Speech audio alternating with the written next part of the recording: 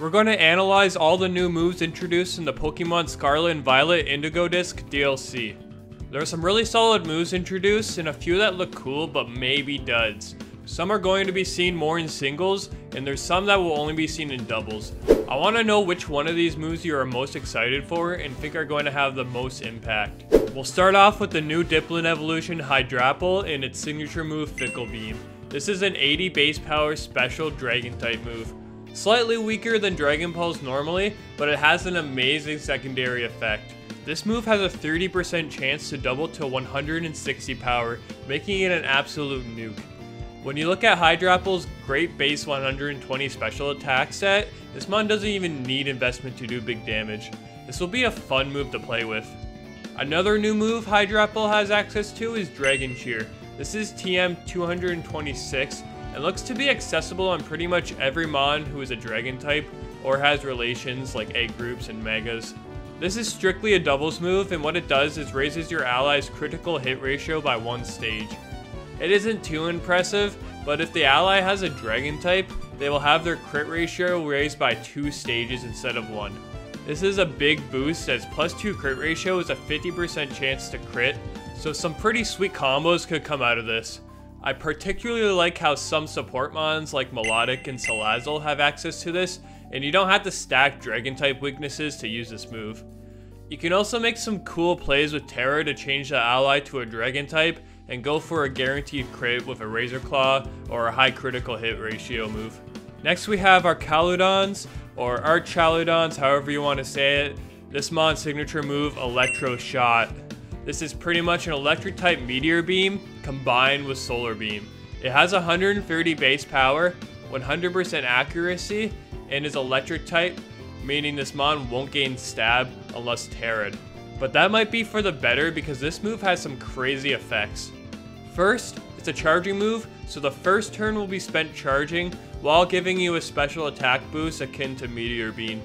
However, if this move is used in the rain, the charging turn is skipped and the attack happens all at once. This can lead to some crazy stat buffs in singles and is a pretty viable option in doubles considering this mon has Stalwart, meaning Lightning Rod, or any redirection moves won't draw this move away. This next one, I'm not sure how much use it will see, not because it's bad, but because this mon will likely be doing different things. This is Gouging Fire's signature move, Burning Bulwark. Forgive me if I mispronounce anything, I haven't really heard people say these yet. But it's a variant of Protect, and as far as I understand, it only protects against damaging moves, so status moves are unaffected. If any Pokemon uses a contact move into this mon while protected, they will become burned. So it's very similar to Baneful Bunker, which inflicts poison, but has the ability to block status moves. This move could be viable in doubles, as you probably wouldn't be as worried about status moves, and having that chance to block a contact move and inflict a burn is really nice. Common spread moves that Gouging Fire is weak to, like Earthquake and Rock Slide, don't make contact, but most physical dragon type attacks do, so maybe in a standoff against a mon you know uses contact moves, this could create a chance to successfully use this move and get a burn. Other uses for this move could be self-procting Guts, or leaving yourself open for ally status moves that might be blocked when using Protect. In singles, I don't see this being run very often since this mon has great attacking moves, but we could see it on bulky sets with Morning Sun. Next we have Thunderclap, probably the coolest name for a move, and the signature move of Raging Bolt. This was revealed for a while already, so a lot of you probably know it's an electric type Sucker Punch. It hits on the special side at 70 base power and will fail if the opponent doesn't use an attacking move. I think this move is pretty solid, and with Raging Bolt having considerably less speed than Raikou, it is a cool tool to have. With a beefy 137 special attack stat, this mon can even just throw in a Choice Specs or Life Orb and have this move destroy non-resist. It would likely have to run another electric move alongside this, but when you look at this mon's coverage options, not much stands out anyways. So we could see something like Calm Mind, Thunderclap, Thunderbolt, and whatever dragon move you like. Terror is always an option as well, but I think this move should see some solid usage. Iron Boulder is a futuristic Terrakion, and it seems like in the future they finally gave a rock type a powerful 100% accurate physical rock type move. The move Mighty Cleave is pretty awesome. Just look at that 95 power and 100% accuracy. It also has the amazing ability to bypass protection moves to still hit. It doesn't lift the effects like Feint, but it's still a big deterrence for protect users and doubles. Since this mon has such great speed and attack, this is a really useful secondary effect. As far as I can see, this mon doesn't have Rock Slide, which would be the only other rock type move worth using since the flinch chance and hitting both targets is nice. It should be the go-to rock move in singles as well. Stone Edge is a tad bit stronger, but it's irrelevant when considering the accuracy difference. With Swords Dance, this move will likely be its go-to attack combined with Close Combat and Zen Headbutt. Onto Iron Crown, we have another move we had shown to us early in Tachyon Cutter. This is a special steel type move that hits twice at 50 base power for each hit. It bypasses accuracy checks and always hits besides when the opponent is using a move like Fly or Dig. What makes this move cool is that there have only been 2 special multi-hit moves, and this one is the most powerful when talking base power. No contact means it won't be punished by Rocky Helmet or any other negatives, and it can hit through things like Sturdy, break a sub and inflict damage on the second hit, and has 2 chances to crit. This is definitely an upgrade over Flash Cannon, which would be the other steel move it would use. It's nothing crazy, but it's just a solid move that should see use on this mon. Onto the big legendary of this DLC, we have Tera and its new move, Tera Starstorm. It's 120 base power in his normal type. It has some crazy effects when Tera changes to its stellar form though, as it becomes a stellar type and hits both foes. This makes it essentially a neutral typing, hitting every other type for neutral damage. It will also always hit for super effective damage if the target is terrestrialized, creating a super strong attack. This move is solid normally at 120 power, but it becomes pretty great if Tera has changed to its stellar form, since it's a guaranteed 120 base power attack to hit neutrally off a really strong 130 base special attack stat. Supercell Slam is the next move to cover, and I'm kind of happy about this move on one hand, but on the other, I'm kind of upset. I'm glad that we have a physical electric type move stronger than Wild Charge with some distribution, but I'm kind of upset that it's a worse version of Jump Kick. Yeah, not high jump kick, Jump Kick. It has 100 base power and 95% accuracy, with the user taking half their total HP and recoil if they miss, or if this move is blocked. Unfortunately, most teams have ground types, and this move counts as a miss if targeted into them. It's also blocked by multiple abilities that would cause crash damage as well. This is why I say it's a worse version of Jump Kick, since they really just worry about ghosts, which aren't quite as common as ground types, and there can be abilities like Scrappy to bypass that. I still think it's usable on some mons, as the Electabuzz line gets it. It would be nice on Zebstrika and Luxray when considering lower tier physical electric types. Rhyperior gets it too, which could actually be decent with its Reckless ability to catch water and flying switch-ins. I wish it was just a bit stronger, even 110 base power, so there was more of a gap between it and Wild Charge. But I guess you can still call it an upgrade over Wild Charge. Alluring Voice is TM227, and it is an 80 base power special fairy type move with 100% accuracy. It's a sound-based move, which is good for bypassing Substitute. This synergizes well with its secondary effect, which confuses a target if they had a stat boost during the turn. Since mons that are using Substitute often carry a status boosting move, this can be a useful option to snag a confusion while also hitting past the sub. It's a very situational secondary effect, since confusion isn't the most useful status, and it doesn't hard counter setup by any means.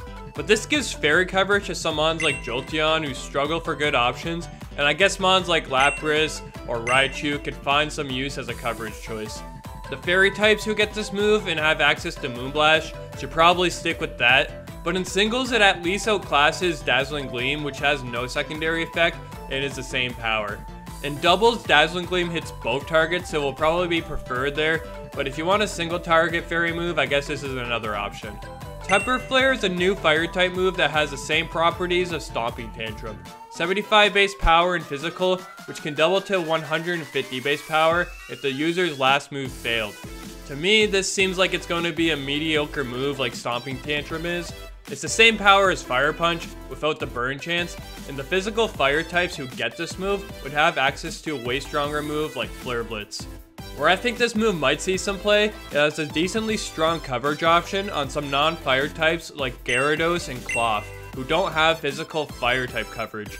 Mons like Toucannon, Salamence, and Great Tusk would prefer this over Flame Charge and Fire Fang as a stronger and more accurate option. And a Mon like Rhyperior could capitalize on missing a Stone Edge or having a ground immune Mon blocking its Earthquake by using this move at 150 base power.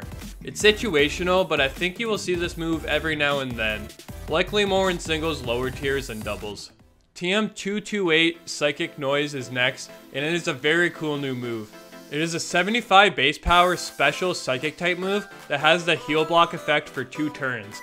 This means any Mon hit by this move won't recover from leftovers, abilities like Toxic Heal or Dry Skin, cannot use Rest, Recover, Leech Seed, or any other recovery moves to recover.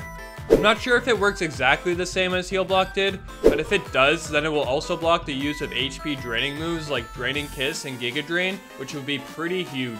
This is also a sound-based move, which can help combat annoying sub-Leech Seed strategies. I would say half the viability depends on blocking draining moves, since being able to outspeed and use this move to shut down Mons that depend on recovery is a great way to break through. You can essentially keep them in a loop with this move, as once the effect wears off, you can just use it again. I think this move could see some use on Mons that don't mind a bit of a power drop off from Psychic to prevent healing. Also, Toxtricity getting this move is pretty cool, as it would be boosted by Punk Rock. Hard Press is a physical steel type move that looks to be a Crush Grip clone.